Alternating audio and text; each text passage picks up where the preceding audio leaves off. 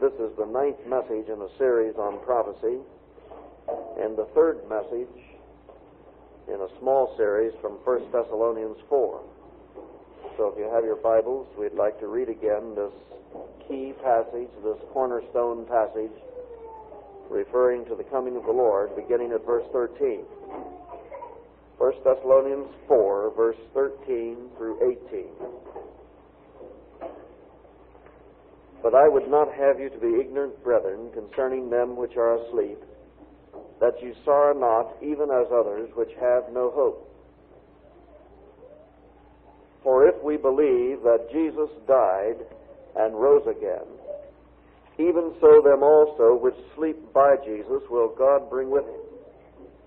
For this we say unto you by the word of the Lord, that we which are alive and remain unto the coming of the Lord shall not prevent them which are asleep. For the Lord himself shall descend from heaven with a shout, with the voice of the archangel, with the trump of God, and the dead in Christ shall rise first. Then we which are alive and remain shall be caught up together with them in the clouds to meet the Lord in the air, and so shall we ever be with the Lord. Wherefore, comfort one another with these words. Last Wednesday night, we were talking about those who are alive and remain unto the coming of the Lord. One of the most thrilling aspects to me of this great truth we refer to as the Rapture is that there will be a generation alive who remain unto the coming of the Lord. The literal translation of this phrase from the Greek is survivors. And I discovered another one the latter part of this week that blesses my heart. One man said that the word could be translated the leftovers.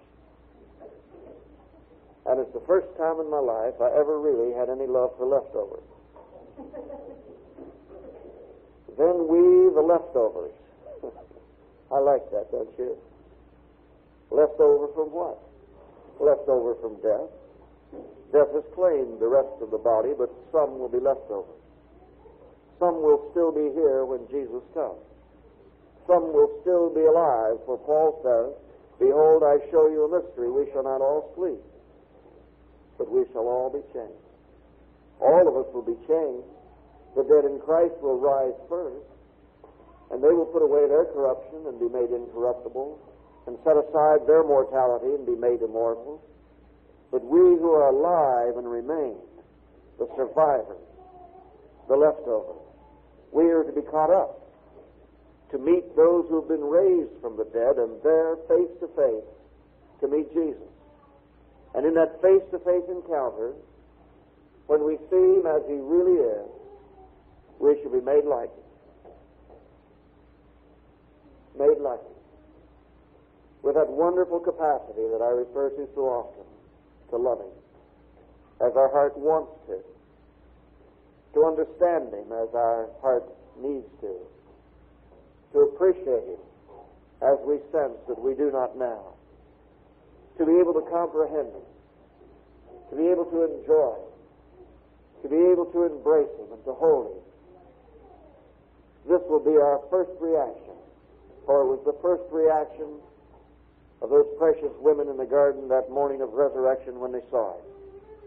How they longed to hold him, if it were only by the feet, for their joy was full. He was theirs and they were his. And so it will be in that hour when the leftovers are caught up, and the dead in Christ shall have their bodies raised.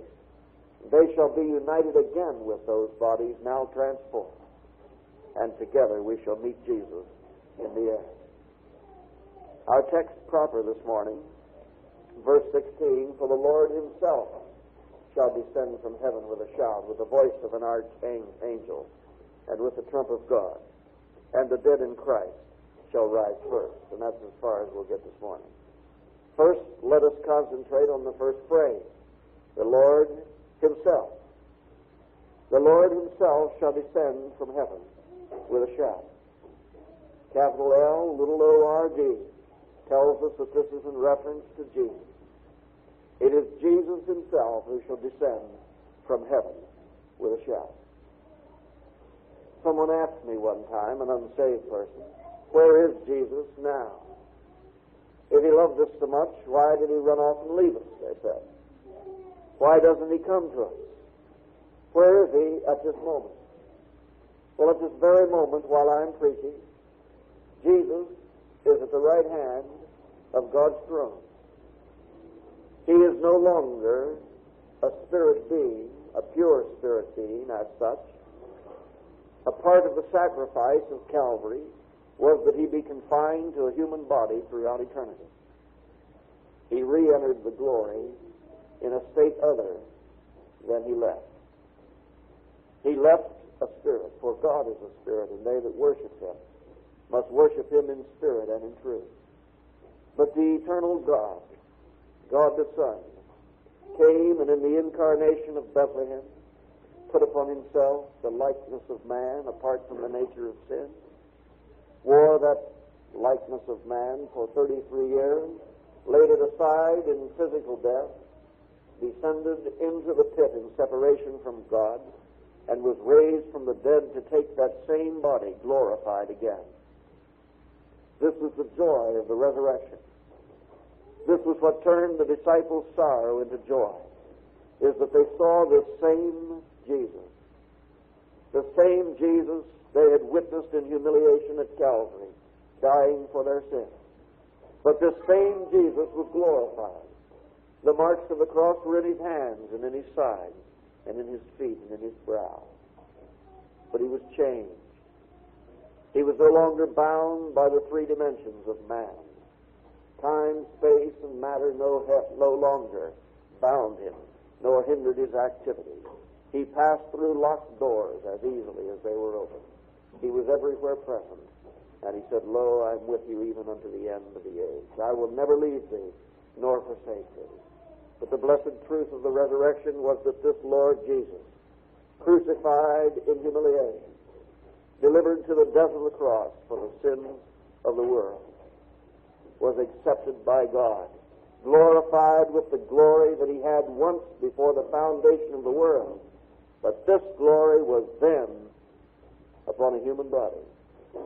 And this glorified man went back from the Mount of Olivet to stand in the presence of God as our eternal righteousness. He took our standing at the cross. And now, because he took our standing at Calvary for our sins, he is now standing at the right hand of God for our righteousness. His presence there this morning guarantees ours. And the fact that God has accepted him is proof positive that God has accepted all those who believe in Jesus.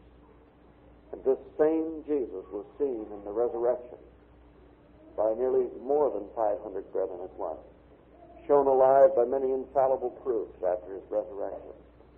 They touched him and tasted of the food which he gave to them and handled him, heard him and saw him with their own eyes, and John testified and certified in his epistle that eternal life was real.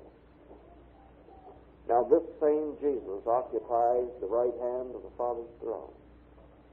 He is there as the great high priest of heaven, after the order of Melchizedek with a never-ending priesthood, making an eternal intervention in our lives, that God might say to us that we will be saved to the uttermost because he ever lives to make that intervention. He is there in the presentation of his own precious blood on the mercy seat as an eternal propitiation for our sins. He is there representing us, standing in that place for us until we are brought actually to that place to stand there in his merits for eternity. He is present in us by his Holy Spirit, but he is literally and bodily present at the right hand of God's throne. And from that place at the throne, he would descend. In the New Testament, there was just a hint in the parable which he gave to his disciples. And he said that the householder one day would rise and shut to the door. And when the door was shut, this standing householder would come to receive his servants. There will be a day when Jesus rises from the right hand of the throne, where he is sitting, literally, until God makes his enemies to become his what? Footstool. One day he will rise in his coming in glory, bringing healing in his wings for Israel. But in the rapture, prior to that return in glory, to gather his bride in preparation for his reign upon earth, and to deliver her from the wrath that shall come by the many plagues of God during the tribulation. The Lord himself will come. This same Lord Jesus will leave that literal place and come to another literal place referred to as the air. He will descend from heaven. Now, I don't know whether you have any comprehension of how far away heaven is, or exactly where it is, or what direction you'd start in if you wanted to go there. But the Bible does give some very clear statements on the location, the geographical location of heaven. Without going into a detailed explanation, the Old Testament writers said that heaven was beyond the stars. Job referred to it as being located in the empty places of the north. When Satan was upon his throne, before he fell from his power and authority in the presence of God, he aspired to lift his throne into the sides of the north. So we have in the Word of God the definite geographical location of heaven itself. It is in the north. It is beyond the stars. It is located by the empty places in the north, and astronomers tell me that there is such an empty place in the north where no stars or galaxies appear. And with our modern telescopes, we have now been able to probe some 500 million light years into space. They have discovered stars that far from Earth. And to reduce it to figures that maybe we can understand, it means that stars that have been discovered by our modern telescopes today are 3 followed by 21 ciphers miles from Earth. That's a long way, isn't it? And there are stars beyond that. And heaven lay yet beyond that, in the empty places where the stars stop and eternity began. Heaven is a literal place, just as surely as earth is a literal place. God is there. His throne is there. The New Jerusalem, the city of God, is there. Mount Zion is there. The tabernacle is there. The mercy seat is there. Jesus is there at the right hand. And his precious blood is there upon that mercy seat. And the spirits of just men are now there. The church of the firstborn, whose names are written in heaven, whose bodies have fallen asleep in the earth, are there. And the angels of God are there. And the seraphs. And the cherubims are there, and the living creatures who cry, Holy, holy, holy, Lord God Almighty, are there. And from that place, so far away, Jesus will come.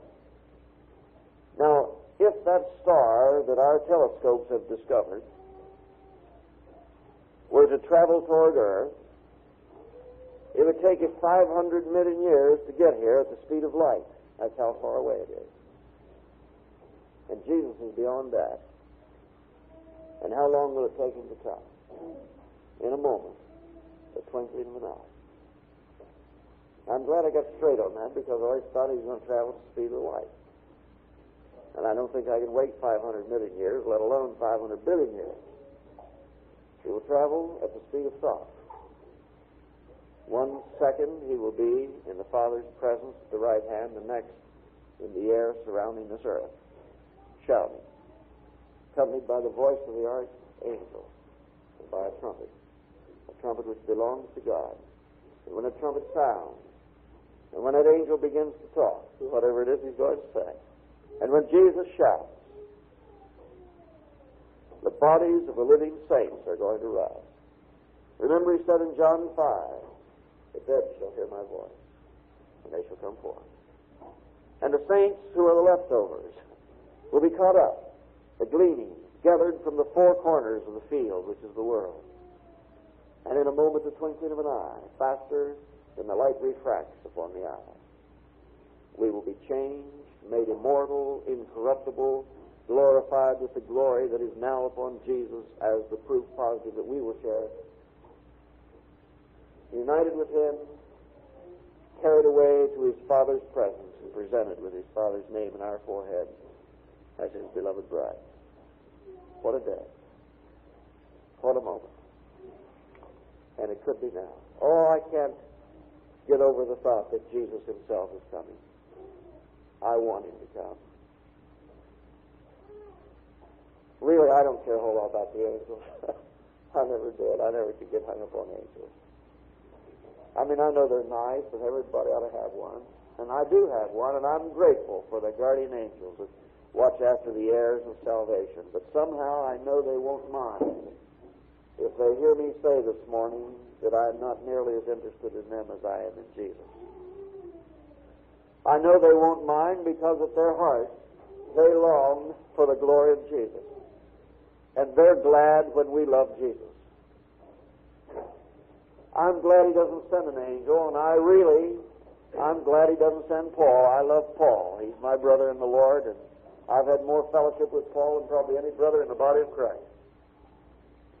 But I don't particularly want to see him first. Nor Peter, nor James, nor John, nor Moses, nor Elijah, nor Enoch, nor Noah. And it may take me a while to get adjusted for even have anything much to say to Adam.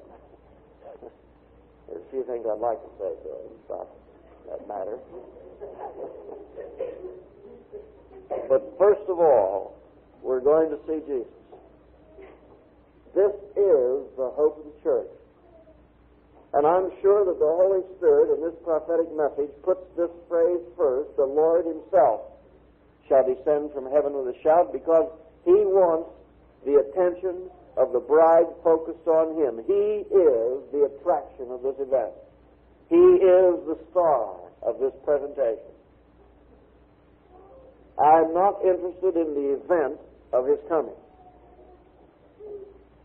I'm not interested particularly in the trumpets, the angels, the accompanying events, as much as I am interested in this fact that the rapture itself is composed of one thing: Jesus himself coming for his bride.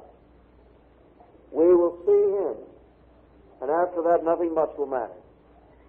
For so shall we ever be with the Lord, and that sums up our eternity.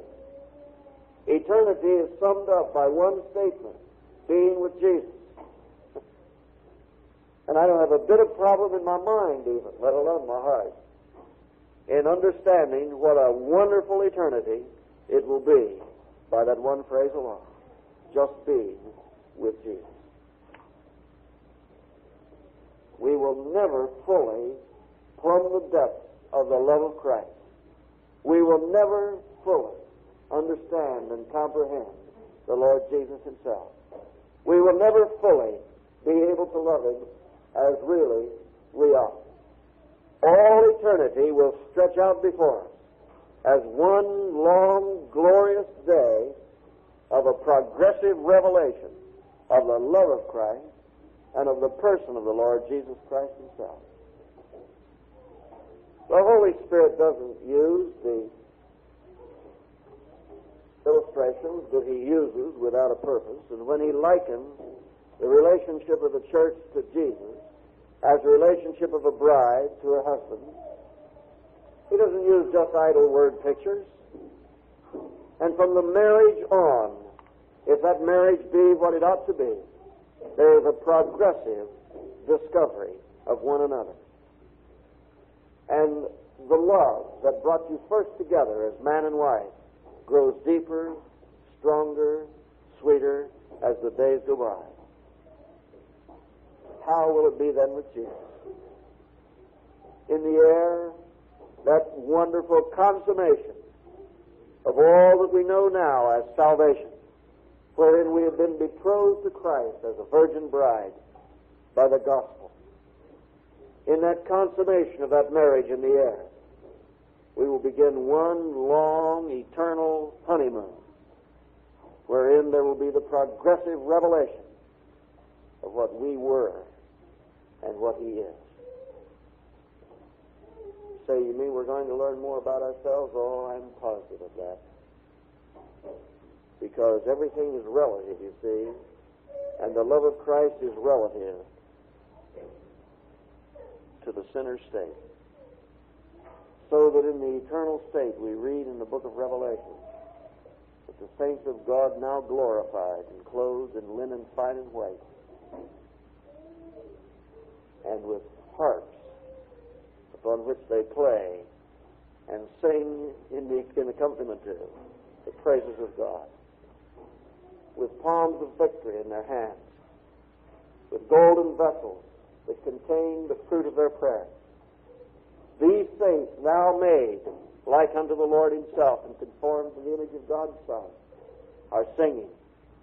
And they're singing unto Him who loved us and washed us from our sins in His own blood.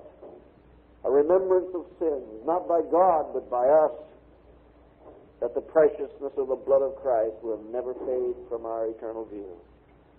And the wounds of the Lord Jesus will become more precious as time goes on. What a glorious day wherein love, the love of Christ, will be made known to us in a new and wonderful way. I'm glad the Lord Himself is coming. I used to think maybe He just sent a policeman after us. But He's our bridegroom. He's our beloved. He came all the way from earth, or from heaven to Calvary to die for us. He went all the way from Calvary's cross to hell to save us. He went from the highest heights to the deepest depths, from the uttermost, truly, to the guttermost. He went from the heights of glory to the pit of the damned. And He went from the most brilliant light, unapproachable, and in no man could stand, to the outer darkness. He went from the sounds of rejoicing and praise to where there were weeping and wailing and gnashing of teeth. This Lord Jesus laid aside all that belonged to Him by right, the insignia of His majesty, the eternal glory of His deity, and sacrificed not His physical life, but His eternal life at Calvary, that we might have it, and took upon Himself our death and our ruin, our damnation, our doom, and our hell, and our separation from God. The agony in Gethsemane and the tears that He shed, the weeping at Calvary and the broken heart, the sorrow and the grief that was upon Him, all of it was His alone, that He might experience that moment we talk about this morning. He might look at us, say that we are without spot, without blemish, without wrinkle, glorious, and a fit bride for Himself, and so presenting us to Himself, He will take us away to His Father's house to live. Now, if He did all of that to save us, He will not dare to trust the gathering of His bride to anyone but Himself. He will come for us. I wouldn't want anybody going after my bride. I wouldn't want any servant driving around peeping the horn and saying, He says it's time to go now. I would want the bridegroom to come if I were a bride, wouldn't you? And every member of the body of Christ wants Jesus to come. And I emphasize here again this morning that the rapture is not an event, it's a person. That the hope of the rapture is not the things that will follow, it's Jesus. That heaven is not the place, it's where Jesus is.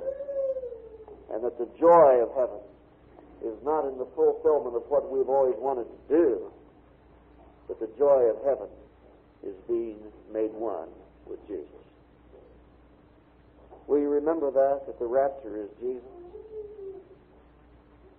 Now, you say, why do you keep saying it? Well, because Mary and Martha, for instance, Martha especially, didn't understand that the resurrection was a person. She thought it was a historical event. Somewhere out there in the coming days, there would be a resurrection day. So when Lazarus died, she wept and sorrowed at the tomb. And Mary did too. But Martha ran out to Jesus to tell him about it. And he said, your brother will rise again. She says, yes, I know, at the resurrection day, but... And he looked at her and he said, I am the resurrection and the life. Man's dead, he'll live again. And if he lives and believes in me, he'll never die. Believest thou this? And that was a hint of the rapture right there. That the leftovers who live and believe in him would never die. And she said, oh, Lord, I believe that you're the Son of God and the one who should come into the world. There is a difference between an event and a person. And the resurrection is a person. It's the Lord Jesus himself. When he comes, resurrection is himself. For when he shouts, the dead will rise. He doesn't come to bring a day. He doesn't come to set up an order. His presence himself will break the bands of death and cause the graves to open. The bodies of the sleeping saints will come forth, and not a force on earth, nor above the earth, nor beneath the earth, and cause the dead to remain in their place. He himself is the resurrection. He himself is the life. He will raise the dead. He will infuse them with life. And all because he is with them. And the rapture is not an event. It's a person. And when he comes, all our hearts have longed for in Jesus will be satisfied. For we will see, and for the first time, we will know from experience what we know by faith. All that I need is in Jesus. Remember singing that? We'll learn that with our hearts and in the reality of it in that hour. We look upon him, nothing will be lacking. We see him and embrace him, we will want for nothing. No absence will bring us sorrow, nor the presence of any other person will add to our joy. The rapture is Jesus. It will be joy unspeakable. It will be full of what? Glory. Glory for him and glory for us. And just one glimpse of him in glory will all the trials of life repay. That's the words of the song, but it's also the paraphrase of the word of Scripture. For I reckon that the sufferings of this present life are not worthy to be compared with the glory that shall be revealed to us. And then Paul in another place expressed that same word by saying that our afflictions, they're only light and they're just for a moment. And he said one day they will pass away, be replaced by an eternal weight of glory. What a day of glory. A day of glory for Jesus. And a day of glory for his Father. A day of glory for the Holy Spirit, who, like the faithful servant of Abraham, brought us to his beloved Isaac. And what a day of glory for us, who are the Rebeccas of this age. The camel journey will be over. We will be in the arms of our beloved Isaac. He will take us into his Father's house. And he will love us. We will be glad. Now notice, if you will, in this message, the accompanying sounds. First, the shout. I assume, and if you don't like this interpretation, why, you get one that suits yourself. But I assume, and I feel that this assumption is correct, that the shout is the sound of the Lord Jesus' voice. Now, it doesn't really say that. It says the Lord himself shall descend from heaven with a shout. And some have said it only means that there will be an accompanying shout, and I'm certain of that. I'm sure I'm going to shout when Jesus comes. And I'm sure that you're going to shout when Jesus comes. If you don't like shouting people, why, you better get used to it. Because somebody's going to shout when they see Jesus. What do you think they're going to shout? I'll give you the exact words they're going to shout. Oh, joy. Remember at the resurrection? What did the woman say when she saw Jesus? Oh, joy. And she held him by the feet. But I'm assuming, and I think that assumption is correct, that the shout belongs to Jesus, because I'm sure he's going to shout. He has something to say. He's waited now some 2,000 years to make this shout. And the word shout itself is an interesting word, and we'll get to it in a moment. But what do you suppose that he's going to shout? Well, in the 10th chapter of John, where he sets forth the teaching of the shepherd and his sheep, he makes reference on numerous occasions to the familiarity, the intimacy between the shepherd and his sheep. He says he knows his sheep. And he says that he knows them by name. He calls them by name, and he leads them out. This is his description of a good shepherd. A shepherd who knows his sheep by name, who can just speak to them, and they will follow him wherever he goes. And then he said in that one place in John 10 that there was coming a time when he said there would be one flock, not folds, one flock, and one shepherd, and he would gather them together, and he would lead them out. And I'm sure that when he comes, he's going to shout for his sheep. I heard a shepherd one time calling his sheep. He wasn't calling them by name, so I don't know whether he was a good shepherd or not. He was just standing at the fence shouting, "Here, sheepy, here, sheepy." And they were all coming. And even if Jesus couldn't think of my name and he said, "Here, sheepy," I'd come, wouldn't you? But he knows all of his sheep by name. He knows every one of you by name. Isn't that wonderful? He knows your name. He knows who you are. He knows where you are. He knows all about you. He knows every desire of your heart this morning. He knows every fear. He knows every frustration. He knows every bruise, every skin blade that we've gotten along the way in this wilderness pasture. He sees us where we are, and now he comforts us with his rod and his staff. He anoints our head with oil. He does something to us. I don't know how he does it, but he makes our cups overflow from time to time. He leads us into green pastures. He takes us beside still water. He makes us to lie down and rest in the heat of the day.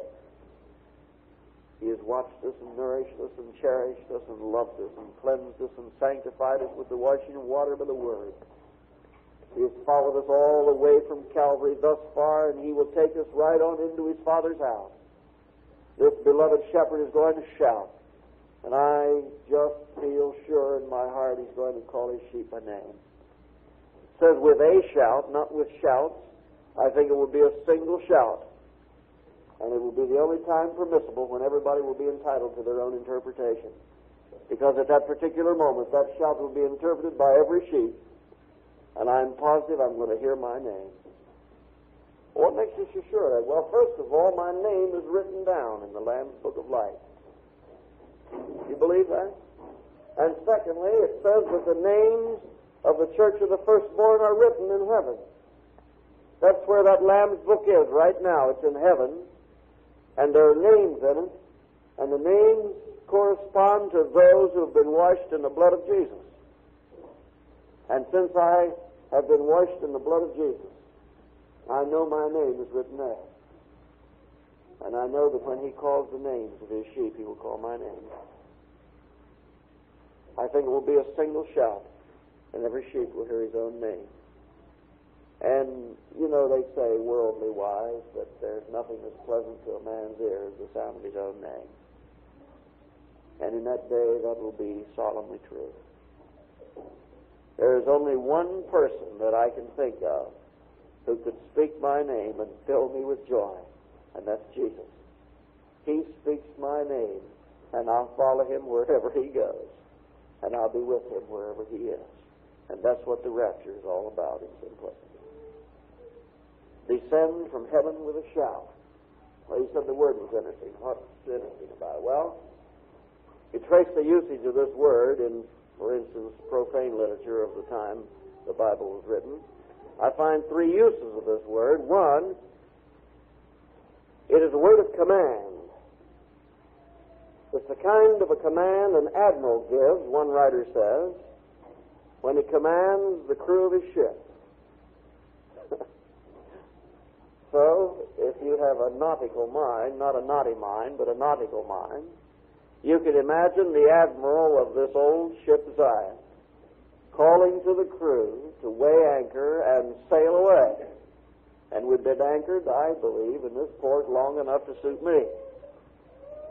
This is about the worst shore leave I've ever had, and I'm ready to sail away wherever the admiral says go, aren't you?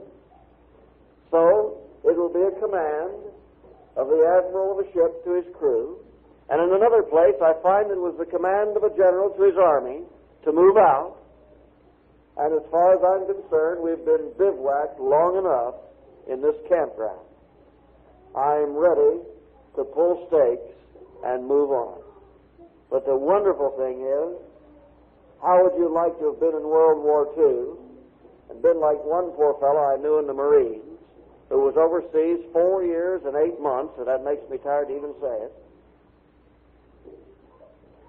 How would you like to have been that poor fellow on the 4th year and the 8th month and the 30th day when the general said to him, the war is over. There is no more fighting, and you are going home. That's what it will be like to us. The battle has been hot, and it's been heavy, and it's been long, and it's been hard. And we've been here in that battle. The battle is the Lord's, but we are His soldiers. And it's been just a battle to keep from being entangled in the affairs of this life, that we might please Him who has called us to be a soldier, Paul writes to Timothy. It will greet our ears, that shout, like the sound of a general's voice saying to war-weary soldiers, the war is over. Peace at last. We're going home.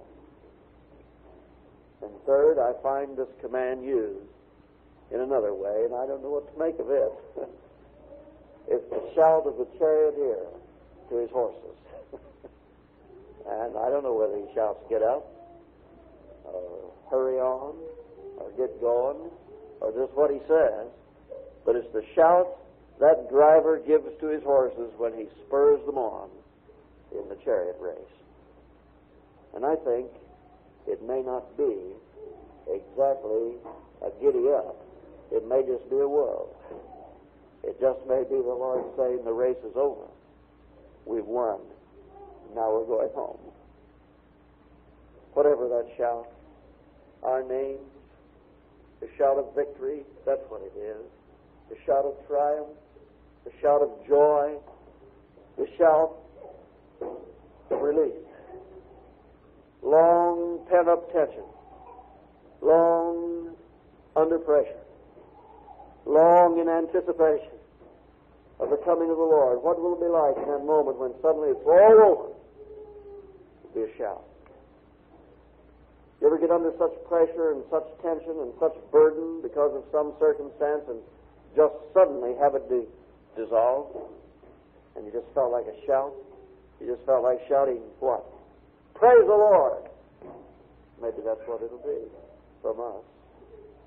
From Him, it may be like that shout in Revelation 4 when John in the Spirit saw heaven open and he heard a voice that said to him, come up hither. And he was caught up in the Spirit in the presence of Jesus. To some it will be like the shout that Lazarus heard that day when he stood by the tomb and said, Lazarus, come forth.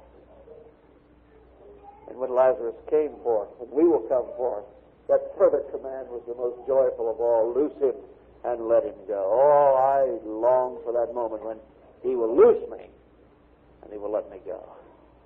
Do you want to be loose? Do you want to be let go? I want to be loosed and I want to be let go. I want to be called forth from among the dead. I want to be caught up into heaven. I want to weigh anchor and sail away. I want to strike my tent and march home. I want to bring my horses into the stable knowing that the race is over. And best of all, I want to be carried upon the shepherd's shoulder to his Father's house. And I want to be in the loving arms of my beloved bridegroom. Go away to the joys of that marriage feast of the Lamb, where God will see his eternal purposes in the cross fulfilled. And he will see the travail of his soul, and he will be satisfied. And I guarantee you, if God will be satisfied, you're going to be satisfied. I'm going to be satisfied. So the Lord will descend from heaven with a shout. Now, his coming will also be accompanied by the voice of a great angel. The word here used to describe this angel means first in rank. If the angel bands were an army, he would be chief of staff or 5-star general or something to that effect.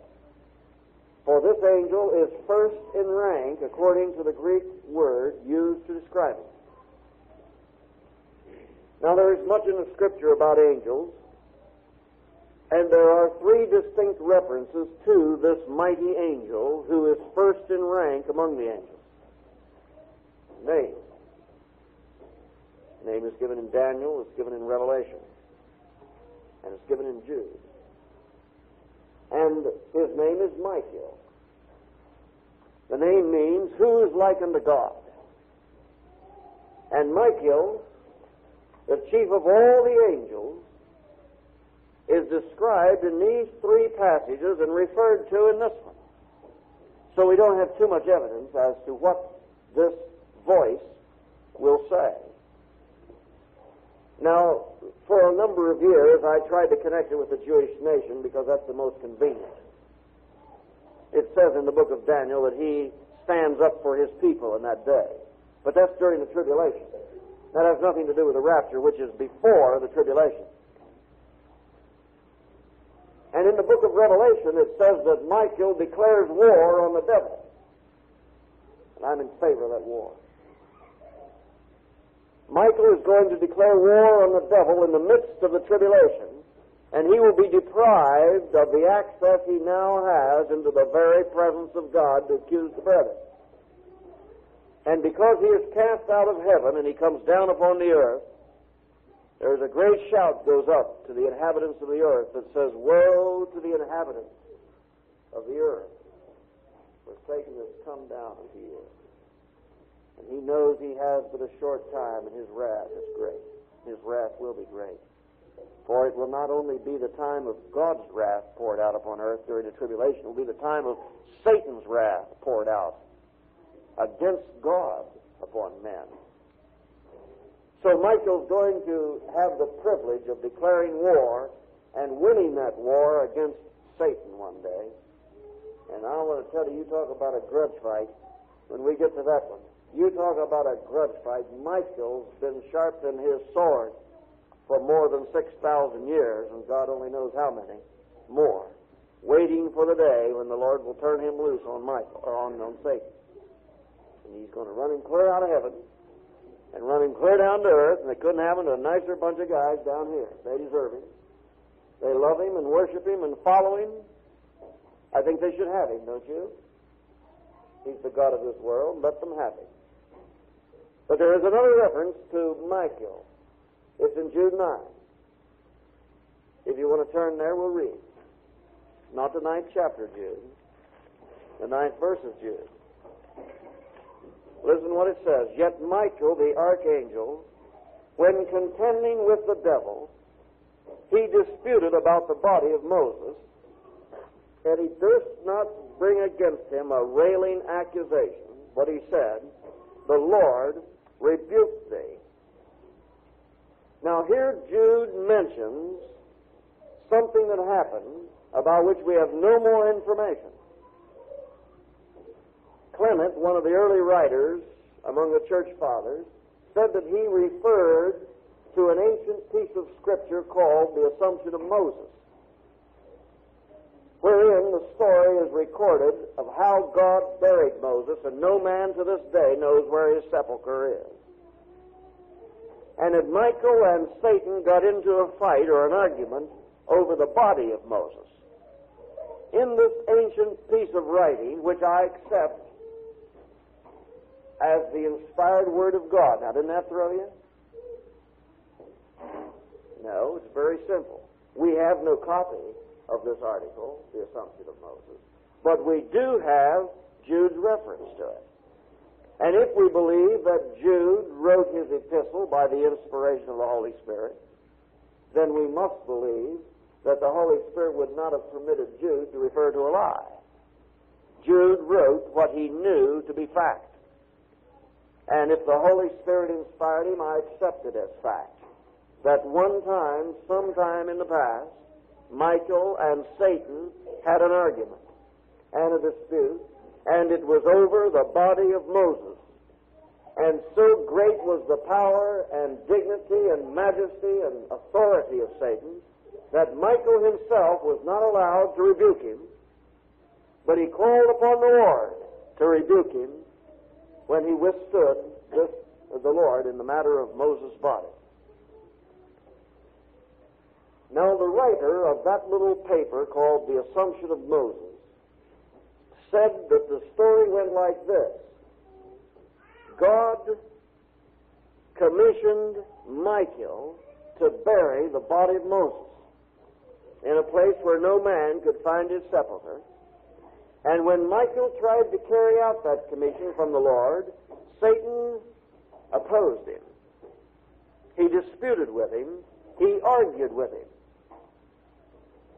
And he said that God didn't have any power to take the Moses body away from him on two grounds.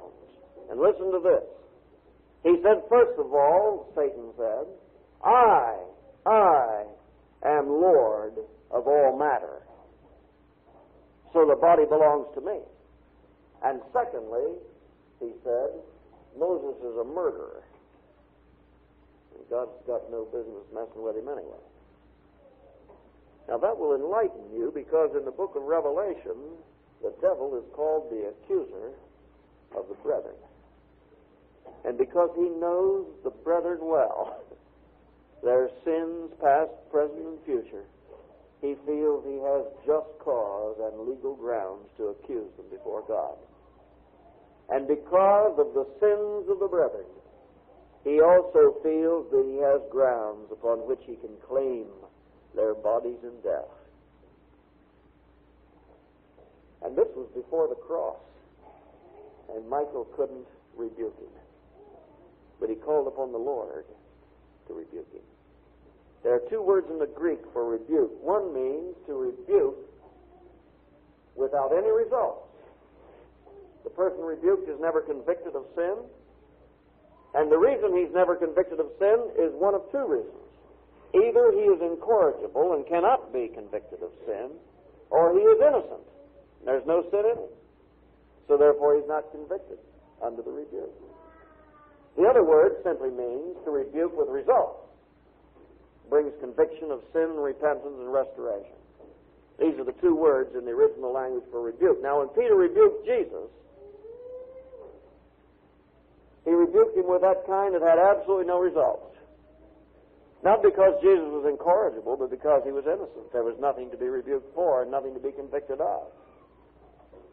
So when Michael could not rebuke Satan, he called upon the Lord to rebuke him, and the Lord rebuked him without any results whatever. Not because Satan was innocent, but because he was what? Incorrigible. And he could not be rebuked. So he paid no attention, not even to the Lord himself.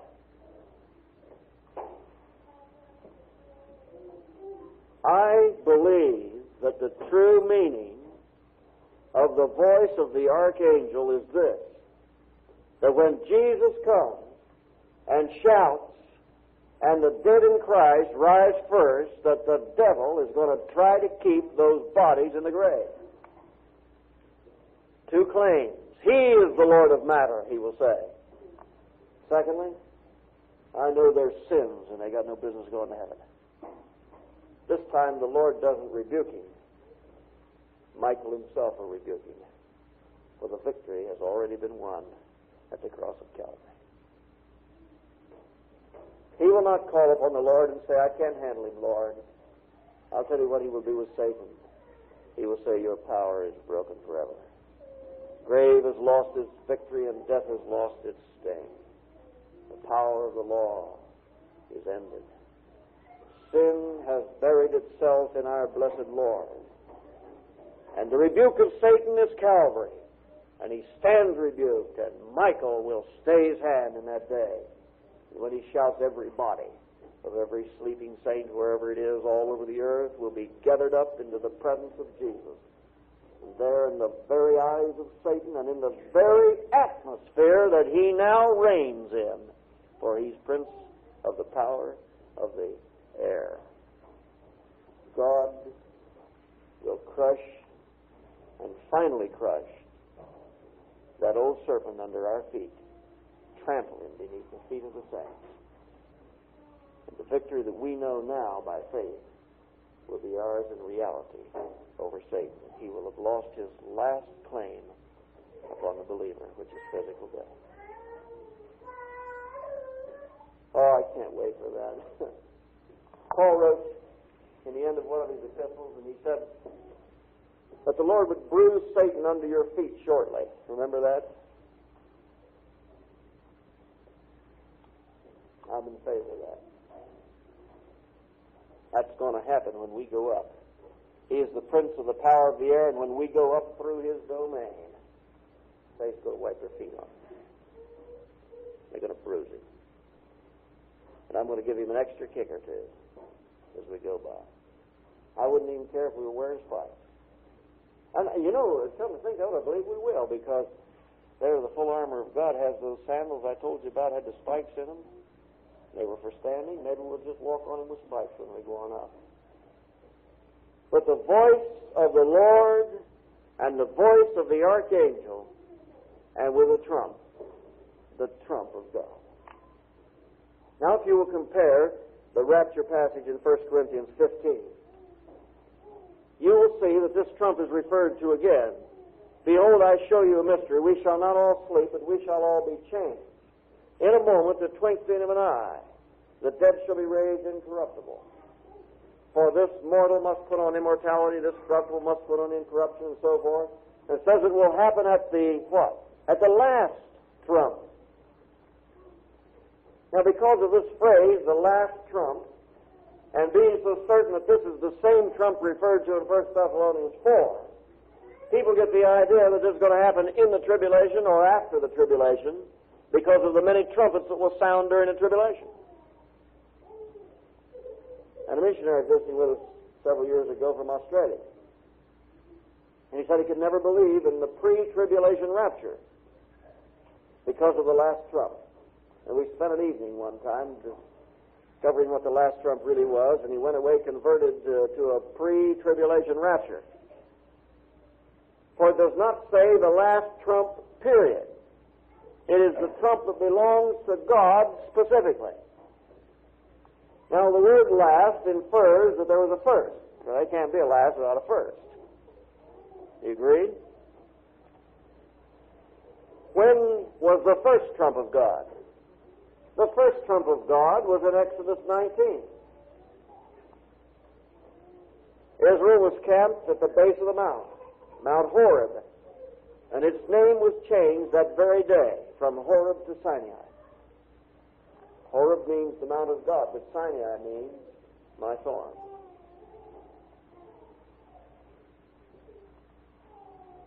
And the mount that had once belonged to God, his peculiar holy mount, became the mount where also my thorn, my sin, was dealt with. It was typical of Calvary.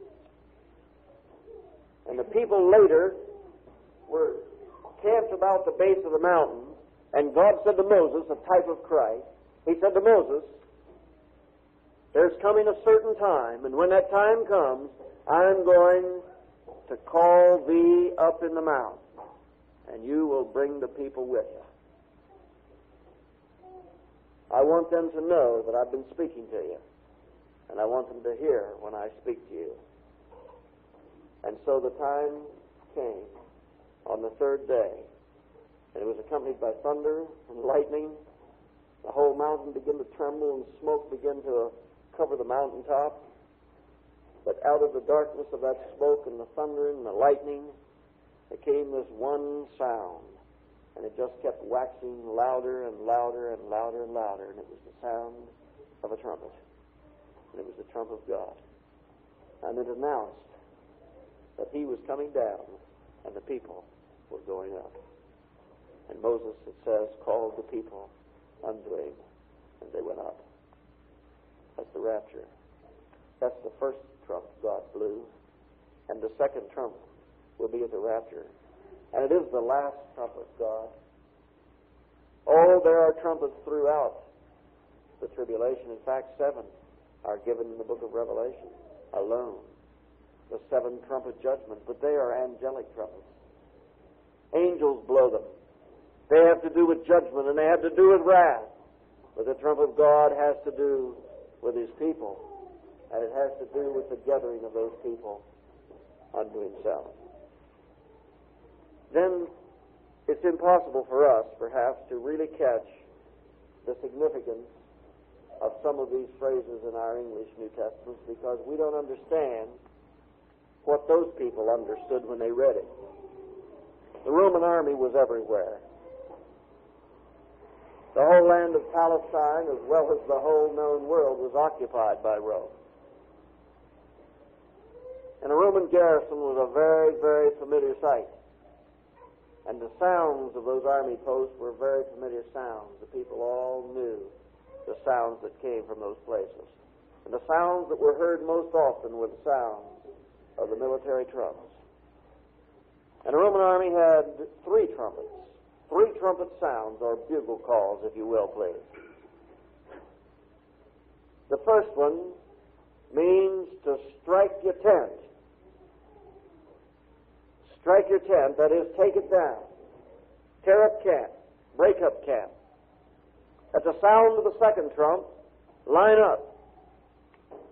At the sound of the third trump and the last trump, march away. And here we are told it is the sound of the last trump that will usher in the rapture. Oh, dear brethren, we have already heard the Lord when he says, strike the tent.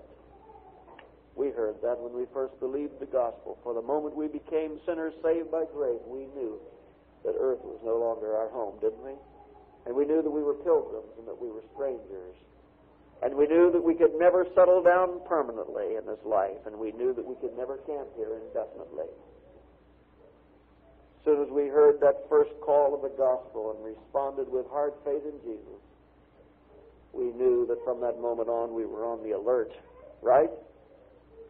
Waiting for another trump, and it's kind of mixed up in my mind, so I will try to straighten it out. But somehow I think of that second trump in connection with that day star that arises in our hearts prior to daybreak to inform us that the day of his coming is near. We're a generation of privileged people, brethren.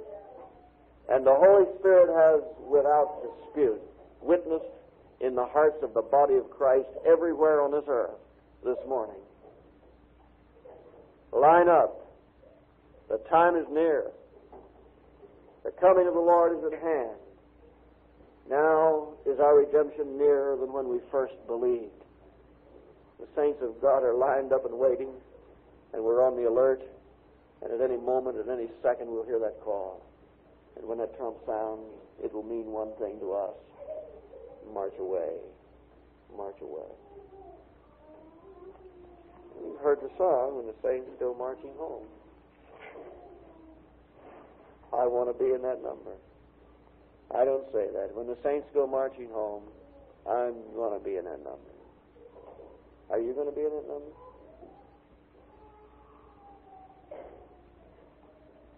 Say, I don't know. Does my son know whether he's in the army or not? I imagine that if there's one thing he's certain of this morning, he's certain he's in the army. Supposing someone asks him, now if the company commander comes out and orders your company out, are you going to know whether you're going to be in that number or not? He will say, I won't even have to think about it. I'm in that number. Bad, but I'm in that number. And when he says march, I march. And when he says go, I go. We're sorry that this message is incomplete, but due to the length of the original tape, the last few minutes of this message could not be recorded.